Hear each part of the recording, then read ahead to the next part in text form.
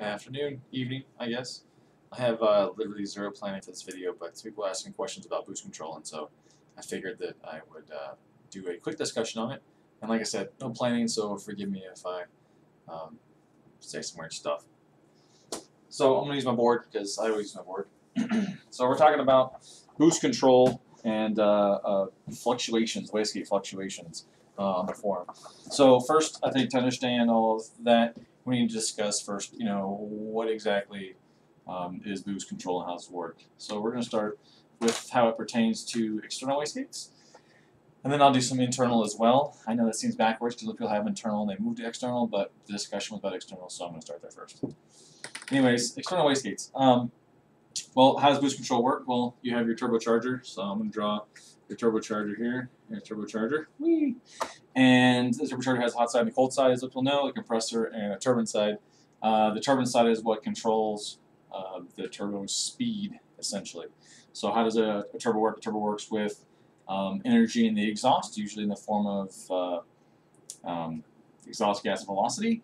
A smidge of heat, like people think that it takes heat out of the exhaust. It really doesn't do much of that. It does have some heat transfer that occurs because there is a difference of pressure across the turbine blades, and the gas on one side of the turbine is high pressure relative to the other side, which is low pressure. And with almost anything, when it goes from high pressure to low pressure, it expands, and therefore it loses heat. So it isn't so much that the turbo is absorbing heat, it's that the gas is expanding as the heat drops. But what you do have is the difference of pressure across the turbine that drives the turbocharger. Okay, so here is I did that wrong. Here's a piston. Here's my piston. Alrighty, in my engine, in my cylinder, and I have to have my exhaust valve.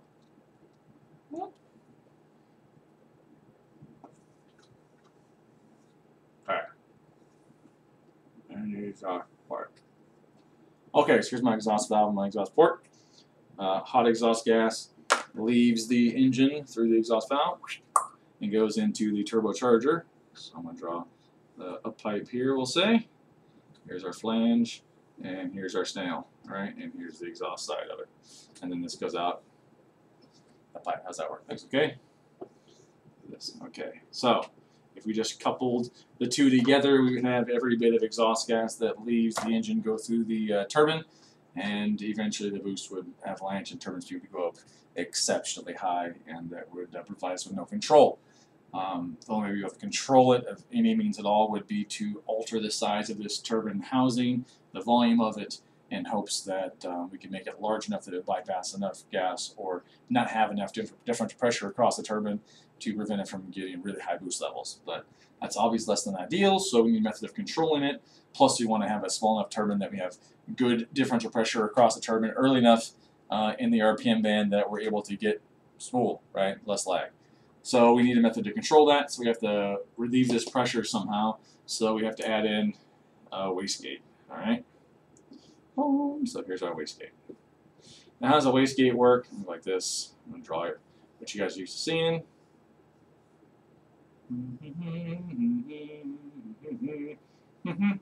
All right, wastegate. That works. All right, wastegate's got a valve seat. Gotta have valve seat, right? It seals the gate off and closes everything. Alrighty, there we go. Valve seat, perfect. And inside here we have a spring. And that's not done right because there's actually a diaphragm in there. So we have a diaphragm, spring above it, gate attached. Have a lower port and an upper port. Okay, so when you need to slow the turbocharger down or maybe stop it at the RPM that it's going presently, you need to open this gate a certain amount, a little bit or a lot, depends on how much pressure you got to bleed off. So what determines when this lifting point is, we'll say that there's no boost control slowing. All you have is this guy right here. Right, this is your sensing line. This goes to the bottom port of the external wastegate. and it provides pressurization of this lower chamber, which lifts it against the spring pressure. But that's not the only force acting on it. The exhaust gas pressure here is going to also want to push its way out, because this is a low pressure here, very low, and this is a high pressure, right? So it wants to go from high pressure to low pressure, it wants to push against this gate. So when you buy a 10 psi spring, right, they say 10-pound spring, they tell you it's, I don't know, plain color or whatever it is. It's not necessarily 10 pounds. What that is it's, they even say at the bottom of the sheet that the assumption is made, a little asterisk, that the boost pressure is equal to the exhaust gas back pressure. So what they're saying is the spring pressure is 10 pounds if this is 10 pounds and this is 10 pounds. Okay, that's what they're telling you. If this, for example, was say 16 pounds and this was 10 pounds, then the spring would have opened a long time ago. Actually, would have opened when this was probably like 8 pounds or something.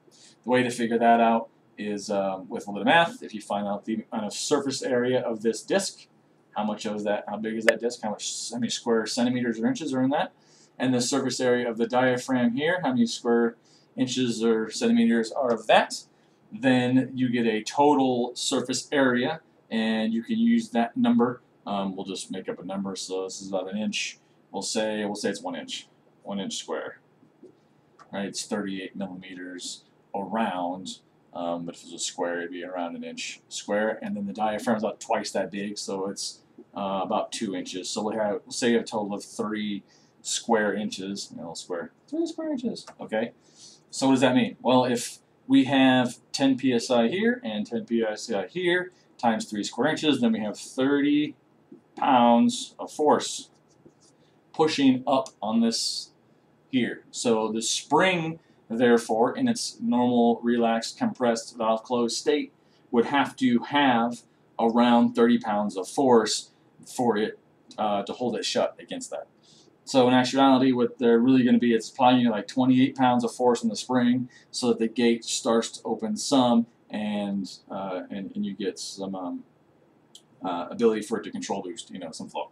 Otherwise, for it to be full open, this pressure would have to be larger, because springs obviously create more pressure as you compress them.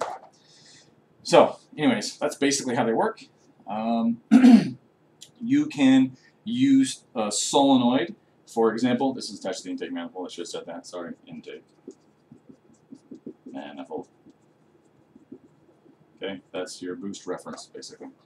Now, you can choose to use a solenoid, be a 2 or a 3-port solenoid, to vent the gases off of this lower chamber, or also you could use 3-port to pressurize the top half of this chamber here to negate any pressure here, and therefore you have a net 0 across this diaphragm, and then you only have the exhaust pressure pushing up, and you have the spring pressure pushing down.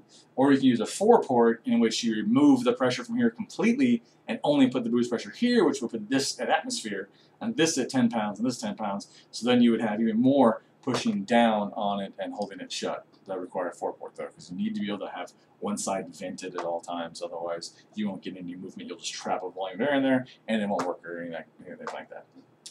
So the solenoid, again, is used to control the airflow to here. Well, how does it do that? Well, there's a signal that it's fed, and I don't know if it's a square wave, but I would assume it's probably a square wave, because most solenoids are driven by a square wave.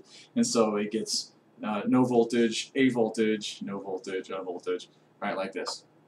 Now, that's when you want it to open, and then a duty cycle of a valve would mean that it's either open longer, they could do it that way, or that they open it more frequently, closer together in the waves. Depends on the programming and how it's done, if it's just held open longer or if it's cycled more in a period of time. I don't know what the Subaru strategy is, but I do know it's, I believe, 12 hertz. I think it's 12 hertz. I have to double check. It might be 18 hertz. It's something like that. So it's not very many cycles per second, as you would say, because that's what hertz means, cycles per second. So it wouldn't send a signal to the valve very frequently. And this is the root of the flutter that a lot of guys talk about. They hear the wastegate flutter, and that's what this is really boiling down to.